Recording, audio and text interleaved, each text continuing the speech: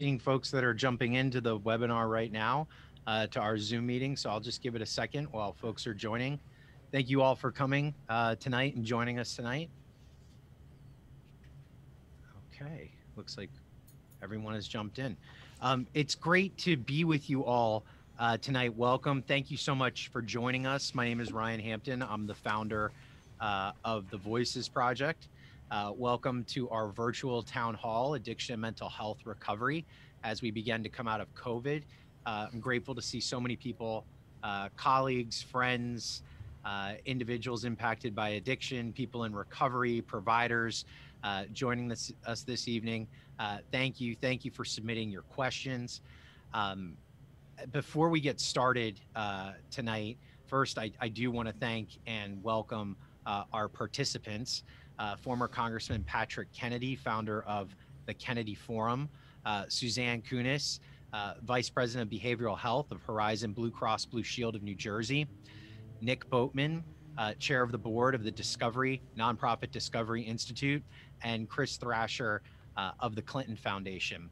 You know, I think it is important as we kick this off this evening that it goes without saying that the work that we're all doing together has never been more important.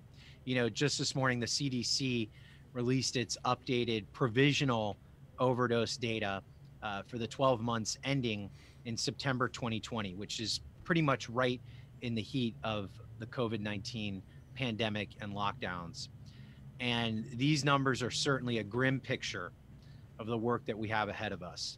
They show that 90,237 predicted overdose deaths in that 12-month period. That is a 28.8% increase from the year prior. Again, this is another historic high in overdose fatalities. And sadly, I think that we will continue to see numbers like this as the CDC updates them in the coming months. So as we continue down the road towards recovery from COVID, as vaccines are becoming more widely available in communities all across America, and as state and local economies begin to reopen and resume business and operations, I believe that it's incumbent on all of us to do all that we can do to tackle this overdose and mental health crisis head on.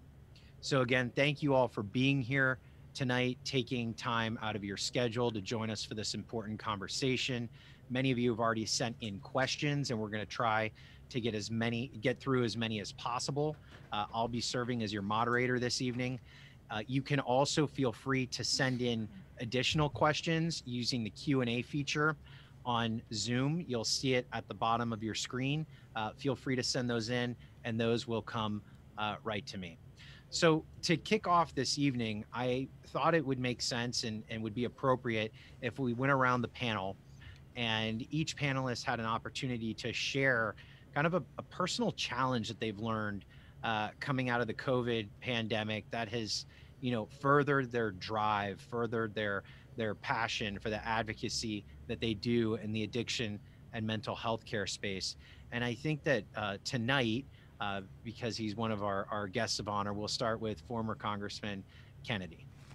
Well, thank you very much, Ryan. It's great to be with all of my colleagues and Chris with you virtually. Such a fellow soldier in this movement. I just want to tell you, Ryan, you have been the best. I mean, this initiative, the Voices Project, going out like we did today to sober housing here in this community where we're at in New Jersey, distributing naloxone, and not only distributing it, but giving people the how-tos in terms of using it, the ABCs. First, A, administer. Don't wait. And if you're wondering whether that's time or not, tell them you're about to give them a naloxone. And if they respond, then it's okay. But if they don't, then you know it's time. That's pretty simple. B, breathe. This notion that so many people are being lost, and where, as you said, 90,000, that a lot of them could have been prevented if not only we administered, but then we helped them with their oxygen just by breathing for them. And then C, then make the call. And ABCs. Let's keep these things in mind. It was amazing how many people at that recovery center They said they'd heard about naloxone, but they're a little sheepish and they weren't sure. They were so glad to get the demonstration. And when we're losing this many people, and to the other participants that you got to have there with us, Ryan, you had them go through the fact that the opioids that brought the two of us into recovery, I just said to myself, I'm so grateful that I got in recovery before the fentanyl started happening. Because as we heard from all of these people in the recovery house, it's all fentanyl today. And that expedites the risk factors for people to overdose. It's not your old, your father's Oldsmobile heroin. I mean, in fact, today it's a tough chance to find heroin that isn't laced with the fentanyl. So I just want to thank you so much, Ryan. I think it's so important that people who are following you on this webinar understand what you're trying to do in the States to get people motivated to take action, to stop this now. I mean, to think that these 90,000 people who were just announced today by CDC, we could prevent those deaths. Those are totally preventable deaths. Now, can we get them into treatment and then into recovery? But let's at least get them from dying. And that they don't even have access to this in many of the recovery places where there are the most people who would know who in their families or their communities needs that protection. And I want to thank the Clinton Foundation for making this a real priority, because the president's been terrific in just using his mantle to get pharmaceutical industries to make these naloxones more available. So I just say on a personal basis, I'm thrilled on the positive side to be able to go and Zoom with my fellows in recovery, day or night, 24/7. Never have had that awareness in recovery in all the years that I've been, and I'm happy Chris is on the phone who gave me my 10-year chip, and I could do that with my fellows all over the country at the same time. I had my old buddies from Rhode Island with me and everybody else. I think that's great. The downside is on my family. Like my little ones, not a problem, but my teenager, this amount of time remote, away from her classmates, in addition to all the time that she had on technology to begin with, not a healthy thing. And so I really worry in advance of the coming waves of people who are prone to addiction, that we have a whole new generation that are going to be really vulnerable, because not only the more potent available drugs out there, but also because people are more fragile, if you will, because of what's happened to them in the course of the COVID experience. Absolutely. Suzanne. Sure. Hi. Thanks again for inviting me today. I'm really honored to be here, so I truly appreciate it. So for me, this has been, so I'm in the middle right now, quite honestly, of planning my nephew's memorial service. We will be doing that over this coming weekend. 35 years old, father of a 10-year-old daughter. He was a guy who was an amazing master craftsman. He could build you a home without ever having to bring anybody else in. He was just unbelievable. But he struggled for many years with drug and alcohol issues and wound up having a motorcycle accident in South Jersey. And fortunately, if there is such a thing, he had died immediately on impact. But he was high, and somebody evidenced the whole thing, and you could see the whole thing actually get ready to happen. So I watch him, and we've tried to help him for years. We were talking about this earlier. You can't, you can lead the horse to water, but you can't make them drink. And I said, this is what I do for a living. And how hard it is to have watched this happen to my family. Nobody is immune. And it's just, the stories just are deeper and deeper, and I look out to so many other people. I mean, when we have his memorial service, we're having materials with us because we know there are a lot of people that will be there that are either currently using or in recovery, and maybe we can help them.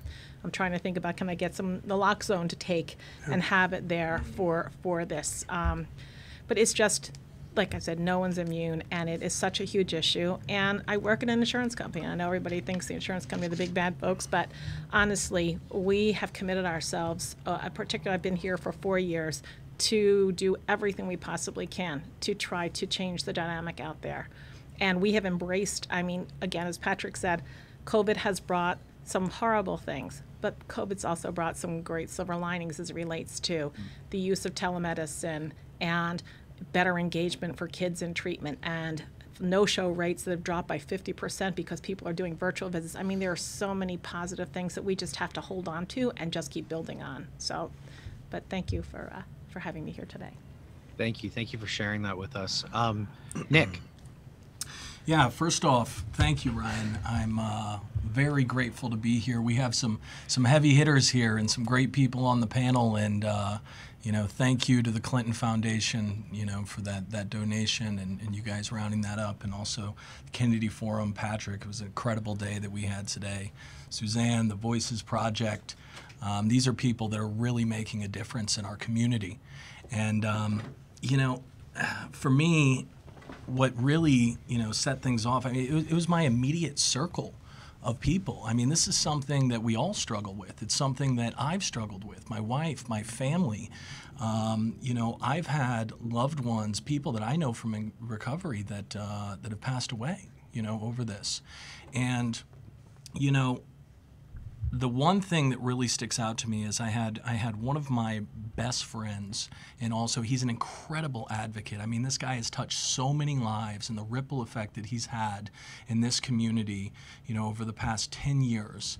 It was a lot of isolation from COVID. So he was isolated. There was some unfortunate circumstances that happened in his life, and his mental health spun out of control, and it eventually led him to using. And this can be any one of us. And that really hit home for me, because this is a progressive disease. This gets worse, right? So we have to hit this head on, and we have to do something about this. Overdoses are sky high. We saw the numbers come out today. Mental health, and it's going to be a rough couple of years, and that's why we're all here, is to make a difference and come up with some solutions and make an impact. Thanks, Nick. And Chris. Sure, thanks. And thanks for having me here tonight, Ryan. I bring you greetings on behalf of our 42nd President of the United States.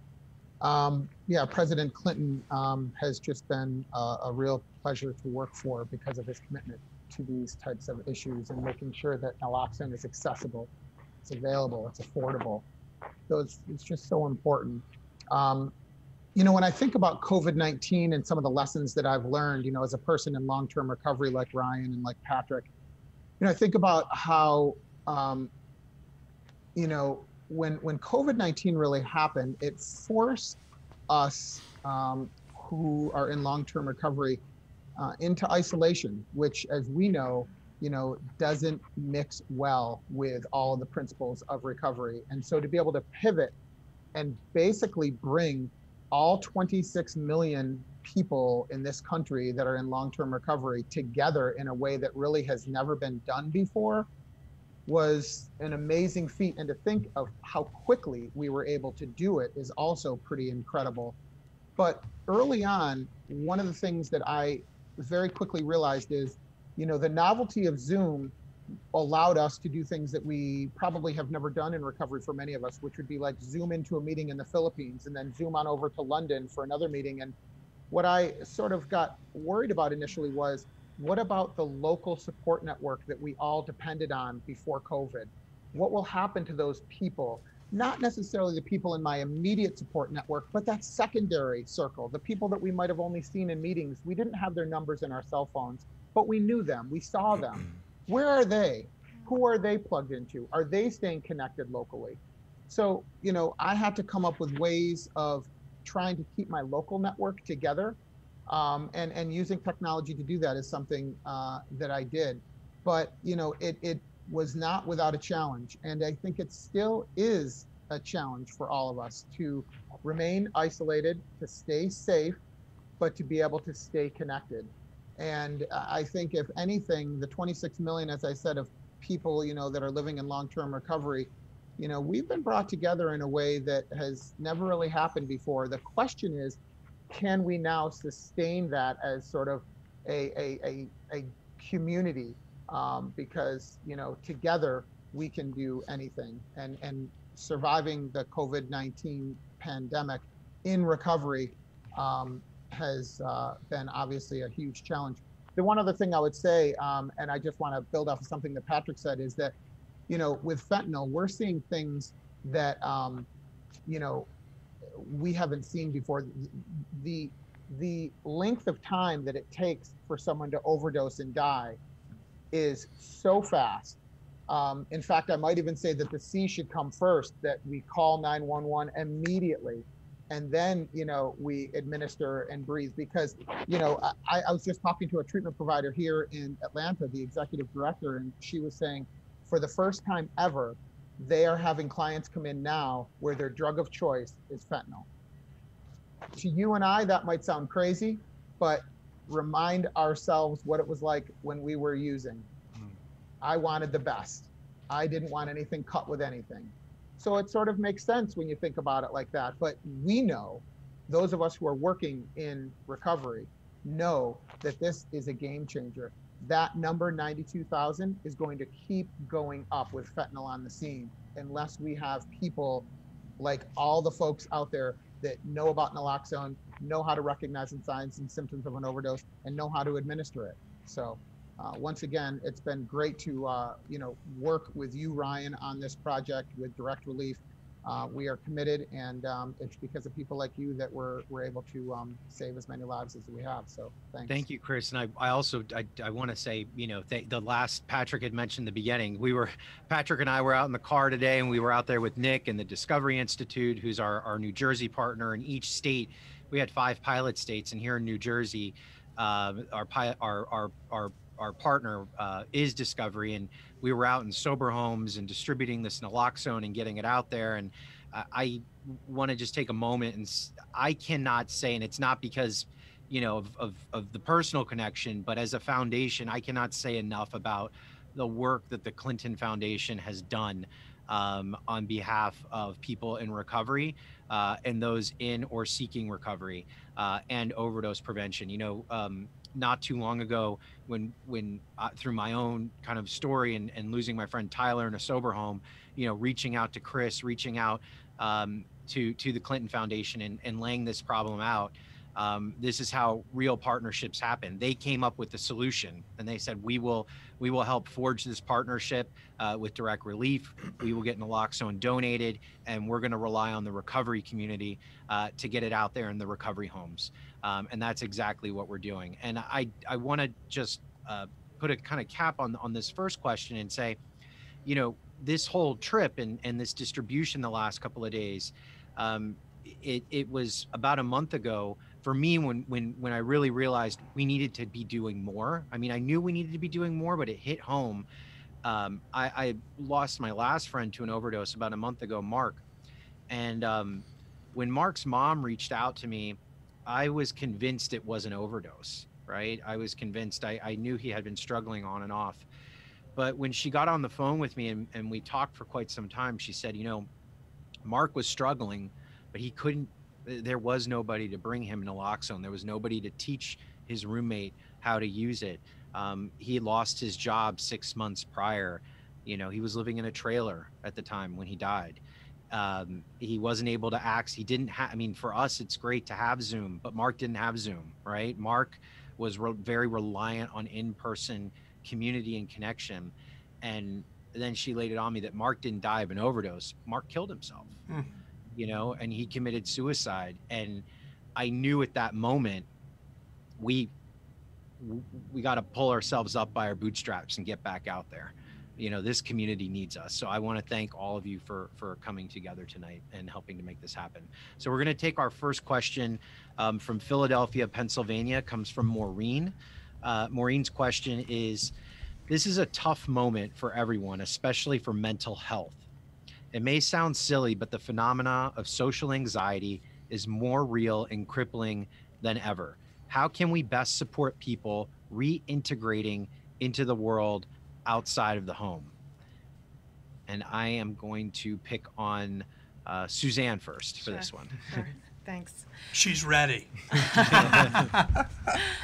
Actually, so yesterday I happened to see an article in the New York Times about sharpening up your social skills to get out there again after, as we start to reintegrate. And it's, very, 8 simple exercises, things to do, like go have a meal with somebody, blah, blah, blah. So there was, so there's a lot of consciousness about this, which is great.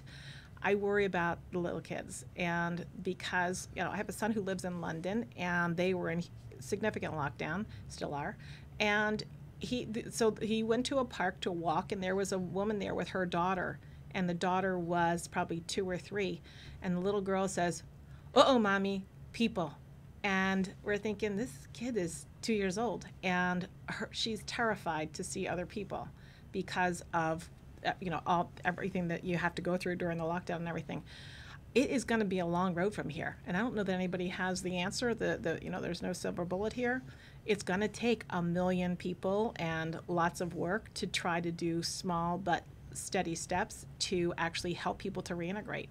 And like I said, I wish there was a magic bullet here, but there isn't. And I think that's the way we're all going to have to do it, is but we all have to do it together. And especially for people who are in recovery or who are trying to get into recovery and don't have necessarily those kinds of support systems in place today.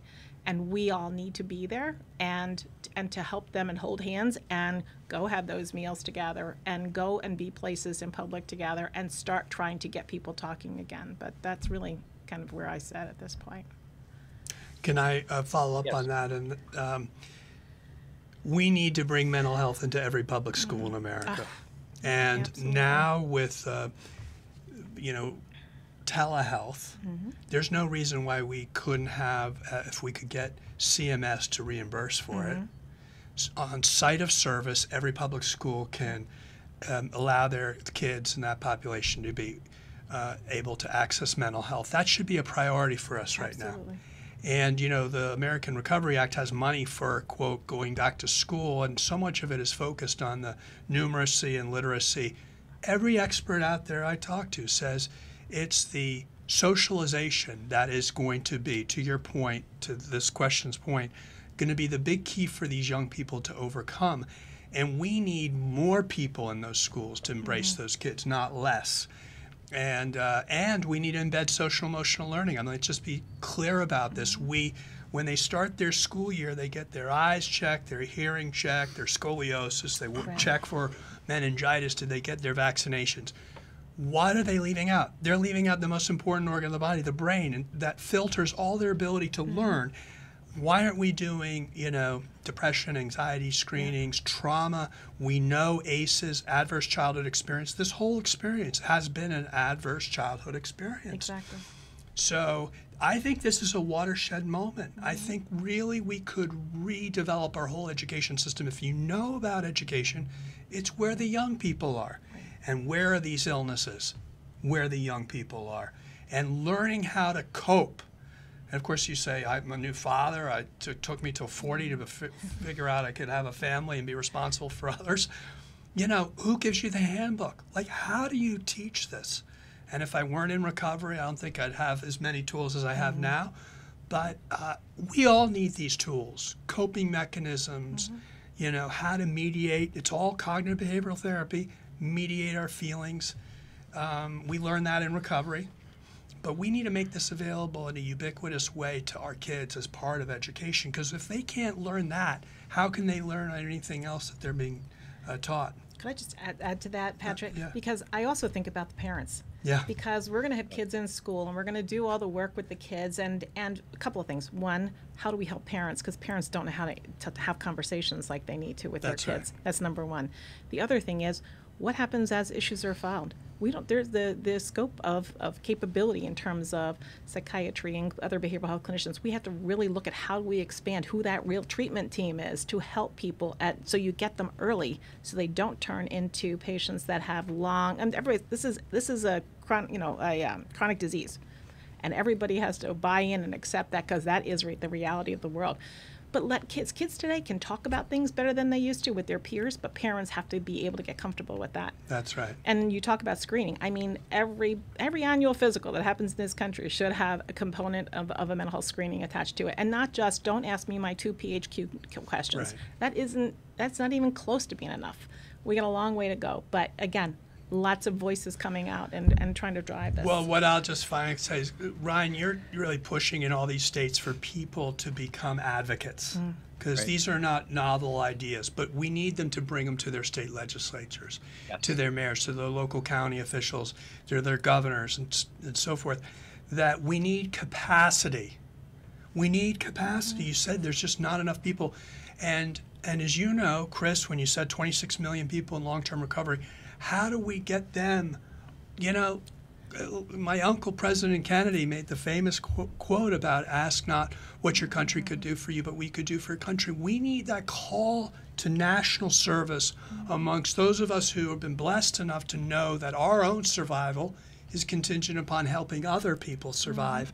What a beautiful thing if we could have these recovery corps like you've been working with, Ryan, around the country. It'd be great if people knew more about those recovery communities and the recovery corps. I love the sound of that, and we need it for sure.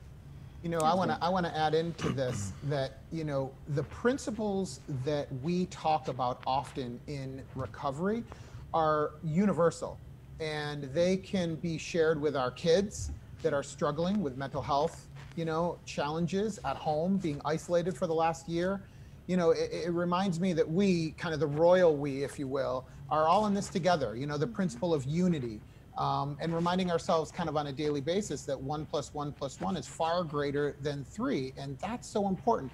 I think that, you know, baby steps really is the principle that I would incorporate here, much in the same way that, you know, if I had to think that I had to do, you know, anything like all at once, it would be, you know, really overwhelming for me. And, you know, I learned early on in my recovery to break things down into manageable kind of chunks. You know, it's like that African proverb of how do you eat an elephant, right? One bite at a time. You know, how do I live my life? One day at a time. And the truth is that, you know, I can share those principles with my kids. You know, I have watched my kids deteriorate. I have two, a 14-year-old and a 17-year-old. My 17-year-old has been in the hospital twice and in a long-term residential treatment center for depression, anxiety over this time in COVID. And I watched it happen. She was not exhibiting any signs of depression before COVID. So this has all been as a result of, and I know that I am not unique. I know that our kids are challenged right now. And so, you know, I've been trying to share as much as I can about some of the principles that I've learned in recovery with my kids, with my family, because it is so important and it's so practical. You know, I can do this today. I don't know about tomorrow. I don't know about next week, but I can do this today. Manageable chunks. So, absolutely. Nick? Yeah, I think, you know, there's a lot of really good points here, and we're going to have a lot of adjustments for people that are going back in the community, and that's, you know, anxiety, mental health is a very real thing, and a big thing of that. The opposite of addiction is connection, right, and community, and we need, that's why Johan vaccines. Hari, by the way. What's that? Said that. Johan Hari. Yes, yes, and, you know, that's why vaccines are so important right now. I think, don't quote me on this, but what, the state's around 25%, and we need to continue taking those. I think you said it earlier today, Patrick, that, yeah, we have a pandemic right now with COVID, but if COVID wasn't around, the pandemic would be overdose, right? Addiction. What's happening right now? And I completely agree with the screenings. We need, you know, a full comprehensive treatment model. So when people are going for their vaccines, when people are going to their primary care physicians, when people, you know, are going to the ER, they need these mental health and substance use screenings. And, you know, I think peer involvement would be a fantastic thing that we need to do. As I said earlier, this is a progressive disease. It's kind of like if we don't nip this in the butt now, you know, what happens? It's like somebody that has a toothache, right? If you don't address it right now, well, what's going to happen down the line? You're going to have a root canal, or you're going to end up having surgery. So we need to implement the screening process. We need to get peers involved, and I think that'll make a huge difference. That's a great run up to our second question, coming from Chris in Trenton, New Jersey, here in New Jersey. Chris's question is, what touch points can SUD, substance use disorder, and mental health providers use with respect to COVID vaccine distribution and testing, that will help curb overdose and suicide rates. I'm going to take a point of personal privilege really quick and throw my opinion in on this. We should be handing naloxone out to every single person. And then I will kick it to Patrick. Well, I talked enough in the last question to fill up both questions, but yeah, no, I mean, I really think we missed a historic opportunity to fix the original sin of our current healthcare system, which was having mental health be thrown out of the house of healthcare. And everyone knows that this is such a pandemic, public health. It would have communicated if on our national level we had said, you know, you're not going to get free with just a vaccination. That's right. Right? Yep. You're going to need to get mental health. Everybody's going to need it, so don't think you're special or worry about being stigmatized or identified, because it's our national priority to say, just like getting a shot in your arm for your vaccination, we're also going to do these things to help you prevent, because of course we're at a point now where dependency on alcohol and benzodiazepines and everything else that people are starting to use too much of over the COVID, that may not be addicts yet, people with addiction, those things could become addiction, right? That's the challenge for early intervention now, is that we need to make this a national priority for everybody. So that's what I would send. I have to say, as a psychhub.org, we've managed to put together a whole list of materials, videos, articles, and everything else that really we're distributing at vaccination sites for the states that have bought the material. It's really just to cover cost, but we should have had a more formal, like, mass unit outside these mass vaccination sites to communicate to people that it's not a one and done. You have to have both. And but the next best thing is we need to get people to know that mental health is mental health, and there's no health without mental health.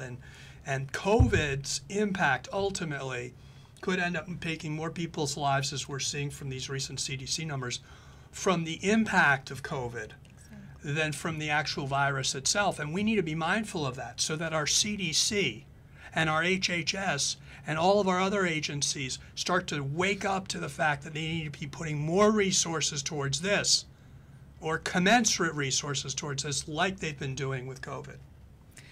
Yeah, one of the things, I'm sorry, go ahead. No, I was just going to say, Patrick, you're touching on stigma also. We must work together to address stigma. That old saying, it takes a village. This means that communities have to come together in a new and different way. I mean, think about community, the fabric of, healthcare professionals, providers, parents, teachers, families, public policy makers, researchers, law enforcement. I mean, the list goes on and on, right? It's really the fabric of our community. Might I even suggest that much of the work that we do, it is even the faith-based community that is often overlooked, and I think it's the glue that holds many of us together in our communities. Here's what we know. We know that substance use disorders have complexity, and it needs a cultural shift, if you will. But, we also know very well that this epidemic cuts across all demographics, as one program says, regardless of age, race, sexual identity, creed, religion, lack of religion. These are affecting all of us. And so it's going to require all of us working together. COVID-19 is no different. It requires everyone. So, I always say, know who are your community influencers. Invite them to the table. Radical inclusivity is a commitment, and it's a principle. I always say, if you're not at the table, you're on the menu. Bring them to the table. Everyone has a part to play in this thing. But we all have to be willing to come to the table and have the conversation. Stigma and education. Education is the number one thing, and it's the only way that our lawmakers are going to change, is if they're educated. Well, I would just add to that. I oftentimes say, stigma is like public enemy number one, right? Because when you look at how dollars are being doled out for COVID, like, that's how you deal with a true public health emergency, right? You marshal every single resource available to the federal government, available to state governments, available to municipalities, and you deploy it, right? But it feels like with substance use disorder, with overdose, with suicide, right? We're nowhere near that right now. And that's because I have a theory, but I'm also very political on this, is they don't see them equal. We talk about them very well in talking points that they're equal, but they're not treated equally. Yeah. Suzanne. Yeah. Sorry, Nick. Go ahead, Suzanne. All I was going to say, just two things real quickly. One is I was really disappointed when I saw the list come out of the people who were eligible to get the vaccinations first. And I read down the entire list, and nowhere on there was there anything about people who either had mental health challenges or substance use issues. And I thought, this is it. This is exactly what's wrong here, because we don't view this like a chronic illness like everything else is. And I think that was horrifying to me. And I kept saying to someone on Patrick's team, what's he doing about it? But I didn't get an answer. The other part of that is on stigma.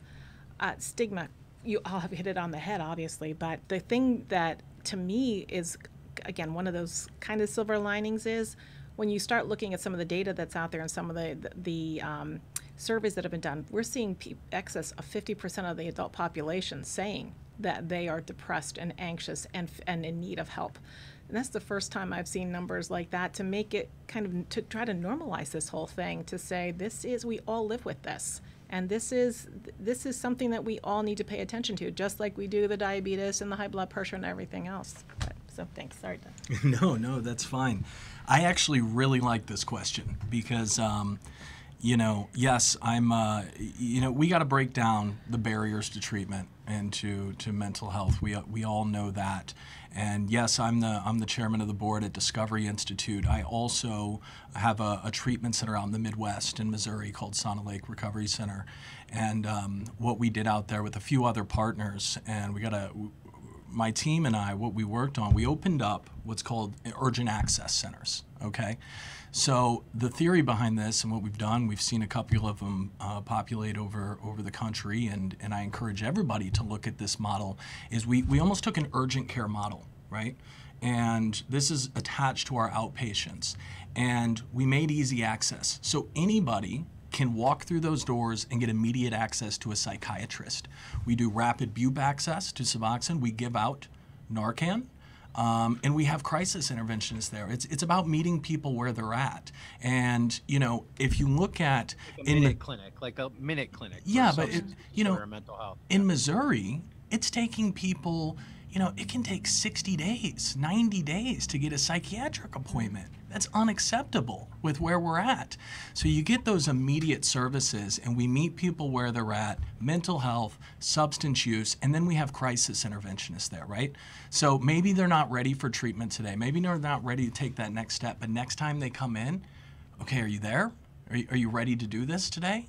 And it's been incredible. I think we've helped a lot of people that wouldn't otherwise maybe have gotten the help. And we've distributed a lot of Narcan and a lot of resources. So that's a model that I think we should be looking at across the country. Definitely all about no objections to innovation from this side. I think we need more innovation in this space. So thank you for that. Next question is our first anonymous question of the evening, but anonymous from Michigan. And that question is, how can we get Medicare, I guess Medicare or Medicaid, to start paying for the full substance use disorder continuum of care? And I know Patrick will like the second part of this question.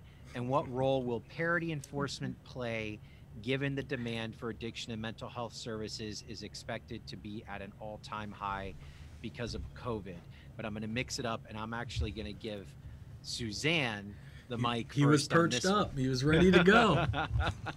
No, she would have liked what I had to say, actually. All right, then let him go first. Okay. No, I mean, we are entering a revolutionary period of time where CMS is moving fast towards value-based contracting, which means instead of giving me the service, get me the outcome. And that's what we as consumers should want. They're doing that all across the country. I'm seeing models of this everywhere. And I think that might mean that we spend more on mental health. I don't want just what you might give someone else on, which is what I fought for. And the law says you give me at least the same. we might even want more because we now know the interrelationship between good mental health and good physical health. And we've quantified that. It's a total cost of care. If the dollar is on the line, they're going to start spending more on something they've never spent before on, and that is mental health, because the returns, if they're liable for your diabetes cost and your cardiovascular disease and my asthma, and the fact that I've never had to visit, and I'm covered by Horizon. I've never had to be in an ER in the last 10 years of recovery, and yet before I got sober, I was regularly in ERs for contusions and lacerations. I had irritable bowel syndrome. I had back pain. I was a chronic frequent flyer.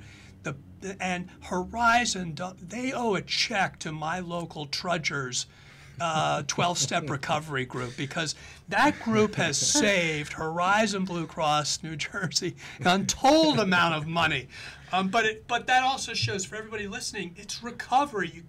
We got to figure out a way to move those resources to provide that support for people so that they're not just being treated on medical and they get released and then they have no support after that, which is why we need to marry both what payers pay for and what we as who know it's only through helping each other that we get better.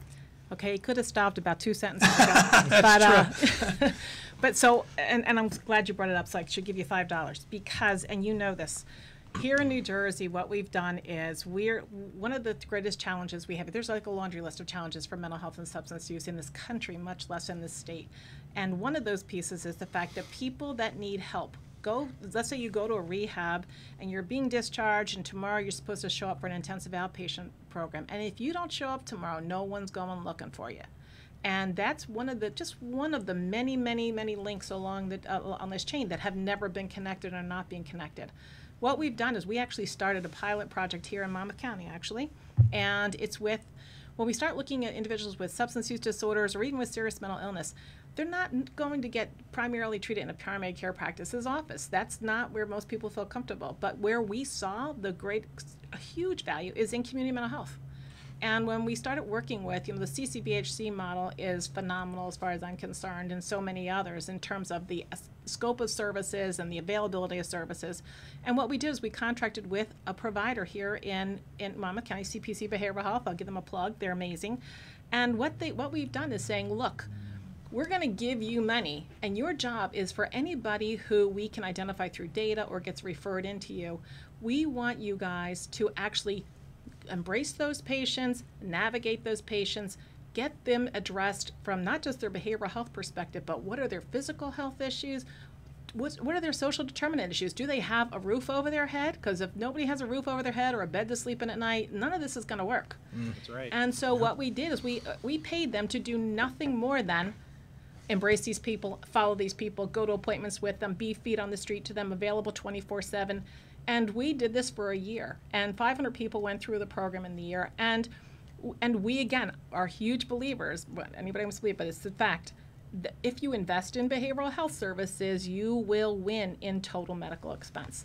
And within my organization, I basically said, look, our goal is, yes, we'll see total medical expense reductions, because the nice thing is it'll translate into premium reductions for people. But even if we save 1 penny or no pennies, but we don't lose money, we've done the right thing for people. And so this program that's been up for a year has actually had tremendous outcomes. Patient self-report, which to me is huge, because that's where hope is. When people feel good about what's happening and they see fewer emergency rooms or admissions, or I haven't had a drink in 30 days or 60 days or 90 days, they feel good. It's really an indicator of what the future is going to look like for them.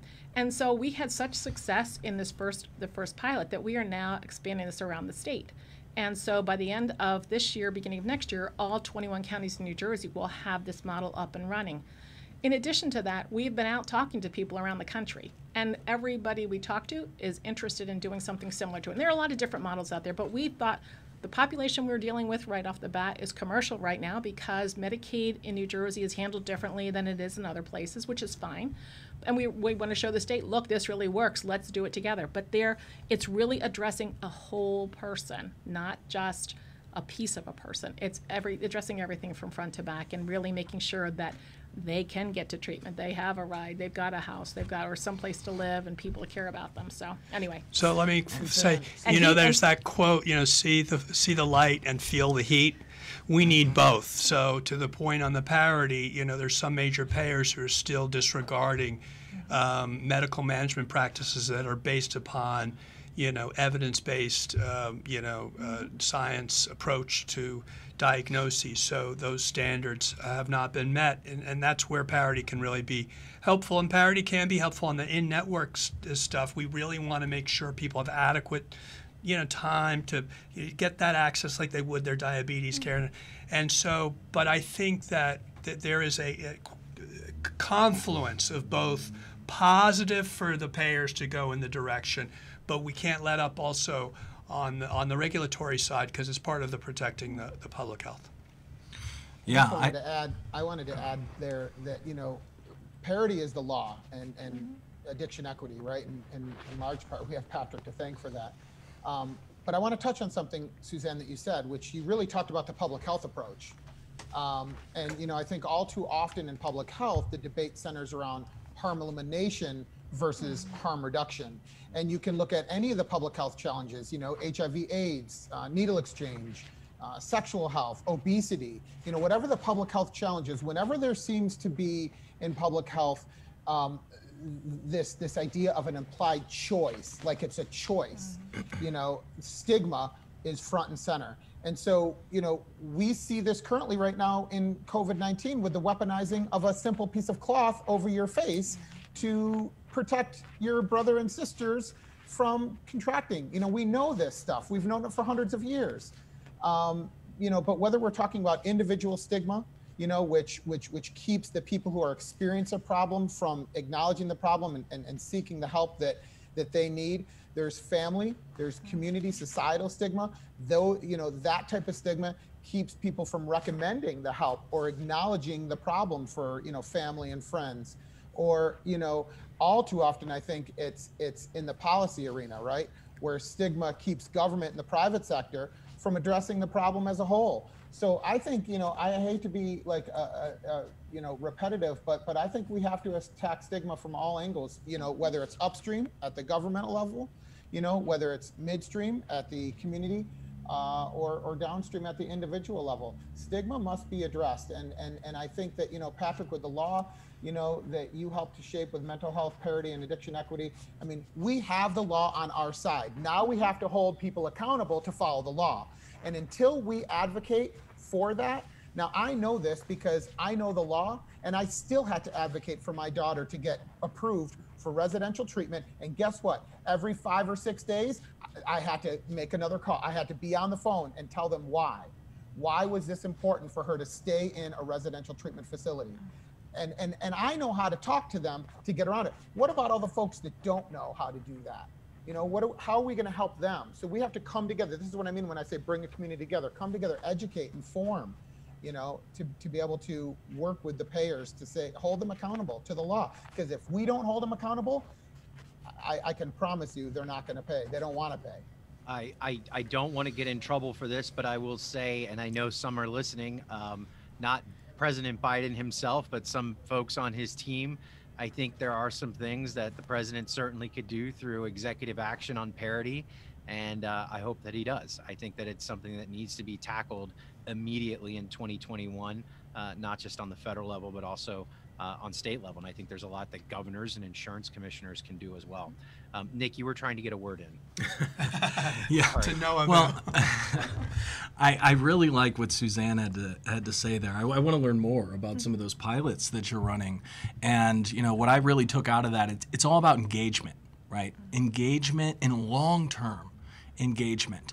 And, going back to the question on how do we get Medicare or Medicaid to pay for that full continuum? Well, they're paying for each level of care, but there's two hurdles that I see here. One of them is the cert time on what Chris talked about, right? You got to constantly go through the UR process. So it's making sure that people get the time that they need in the appropriate levels of care. But even more importantly, it's housing. So I'll speak for New Jersey on what I see on the Medicaid end. You know, if somebody comes into treatment and they're in a rough environment, toxic home life, you know, beaten up, battered, nobody in their pocket, and they go to treatment for 14 days, 30 days, and they have no safe place to go afterwards, what are they doing? They're just going back to that same environment, and they're prone for relapse. I mean, we're asking for it, and we have to change that. And with the long-term engagement, you add in peers, right? When you have a peer recovery support specialist that's following somebody from the gate, from the door for at least a year to two, well, then they're calling them every week. How are you doing? Are you following up on your medical appointments? Are you going to outpatient treatment?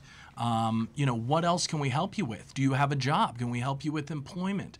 What are your goals for your treatment plan when they're in the driver's seat making those goals and helping them and supporting them to those goals? But, you know, I think we're shooting ourselves in the foot if we don't look at taking some of these funds and applying it to housing. That's how we're going to get outcomes. If we want this value-based, we want outcomes, because outcomes is everything. That's what comes first. We have to give them a safe place, and we have to, for this full continuum. Because when they go back to that toxic environment after 14 days and we want them to go to virtual treatment, you know, it's just tough. And we're not going to see the results that we want to see. And I'll just jump in you always tee up the next question. We have another question, and it's about housing. But before I get to it, look, I always preface this by saying that treatment saved my life. Medication saved my life. I was lucky enough to have access to it. Treatment and Medicaid actually saved my life because Medicaid paid for my treatment. But what really has sustained my recovery, particularly in the first 18 months, something that I had never had before after multiple attempts at treatment, was safe, stable, qualified recovery housing. Recovery housing was the game changer for me.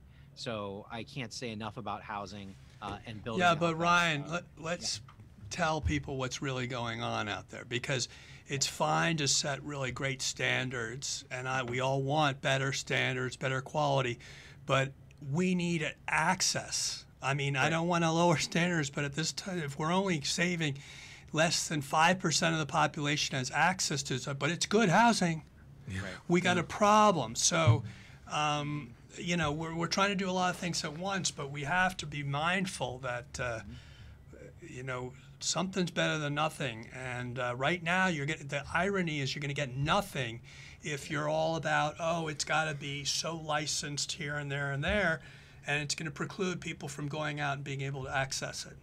Yeah, we can't reduce capacity by, you know, throwing up severe barriers for people from opening recovery housing. I think that there's standards. SAMHSA, for anybody that's interested, SAMHSA has really good standards. States can really play a big role in implementing the standards through certification process. And actually, you know, it's kind of our hope in the advocacy community that some of this American Rescue Plan money, you know, can be used to help the states kind of set up an infrastructure to follow best practices and standards.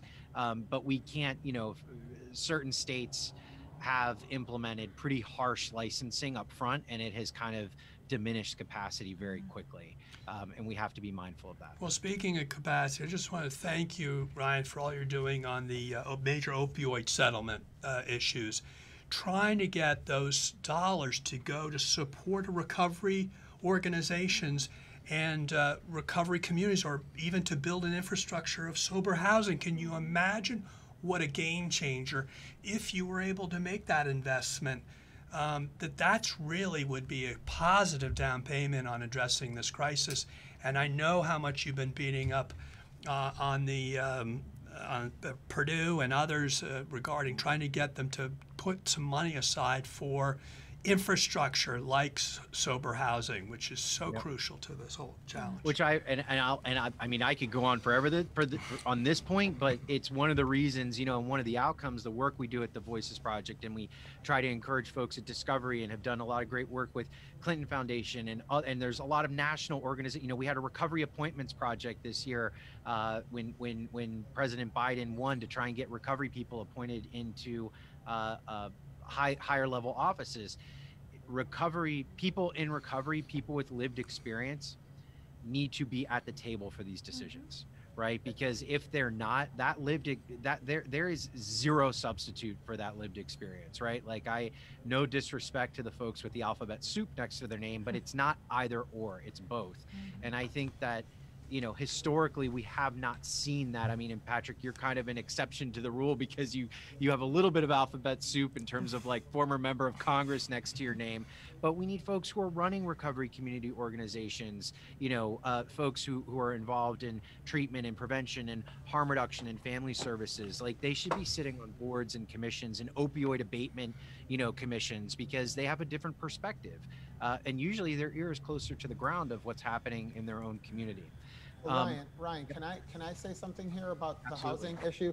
Because, it really comes back to something that we hear very often, which is, that whole idea of changing the mindset that addiction is not a moral failing, right, but a treatable disease, I think is and remains key to fighting and beating this thing.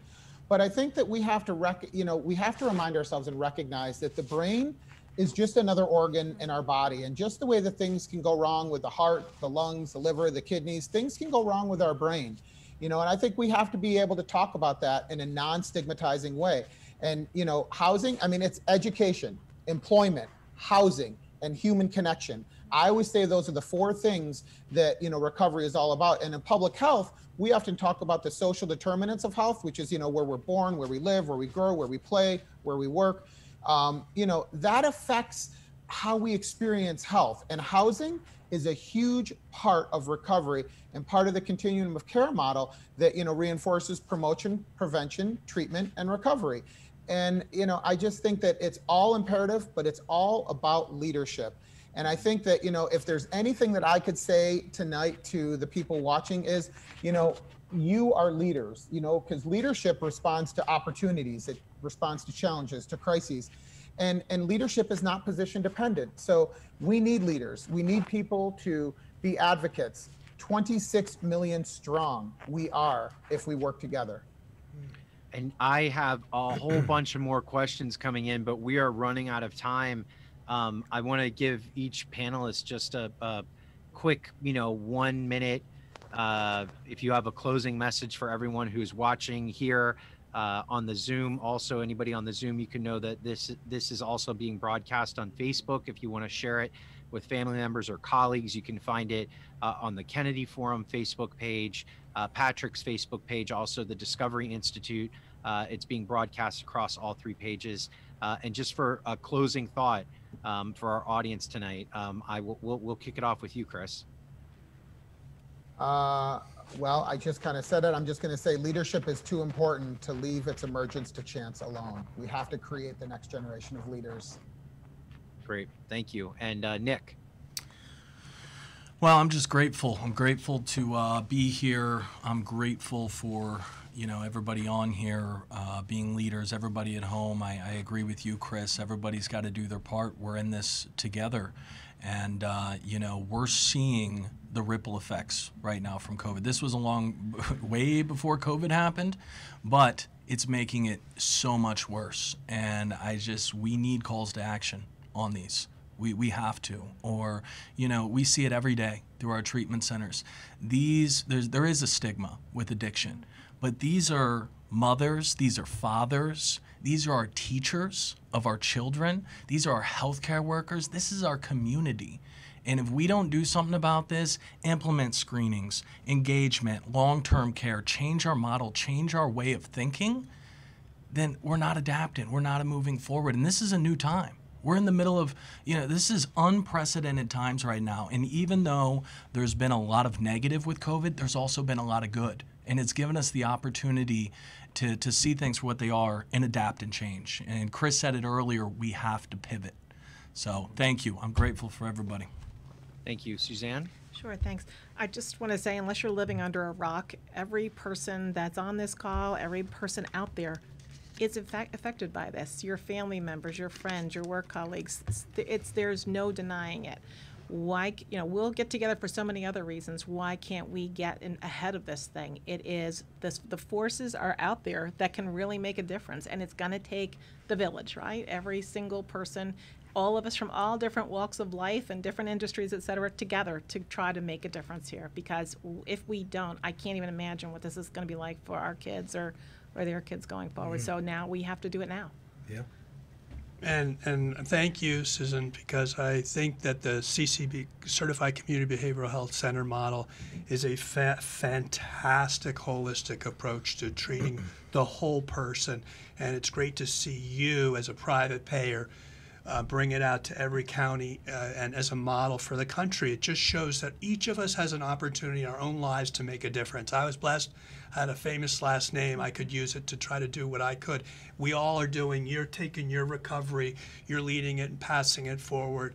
And Chris and Ryan, you guys the same. This, I think politics, and I mean both Democrat and Republican, we need to get people more engaged in the politics so that we now have more curated issues for everything from housing and education and healthcare and criminal justice and prevention, continuity of care and everything. We've got it all mapped out now, but now we need foot soldiers to go to the state houses, to go to the Capitol, to go to these public hearings and make the case, because you now have an agenda. The agenda is more detailed now than it's ever been before, and there's more on the line, as everyone has said. So please step up. We have a huge opportunity to take this tragedy of COVID and turn it into a watershed for mental health for the future. This will be the pivot. If we don't take this opportunity now, we're going to forsake a lot of lives in the process. So thank you all for tuning in tonight, and keep plugged in. Thank you, Patrick. Thank you, Nick. Thank you, Suzanne. Thank you, Chris. Thank you to your respective organizations for the work you're doing, and to everybody who's tuned in and watching on Facebook. Thank you all for what you're doing. You know, you're all partners with us in many different ways, and hopefully, you know, sooner rather than later, as vaccines continue to roll out, we will all be able to be together in person soon. So thank you all, and feel free to, you know, you can reach Patrick on social media. Same thing with Discovery Institute. You know, follow the Clinton Foundation, our work at the Voices Project. If you're interested more in our overdose response initiative, if you're here in New Jersey, feel free to reach out to Discovery to become a partner. If you're in another state and would like to be involved, feel free to reach out to me through the Voices Project at voicesriseup.org. Thank you all very much. Please stay safe and healthy out there, and we'll see you soon. Bye.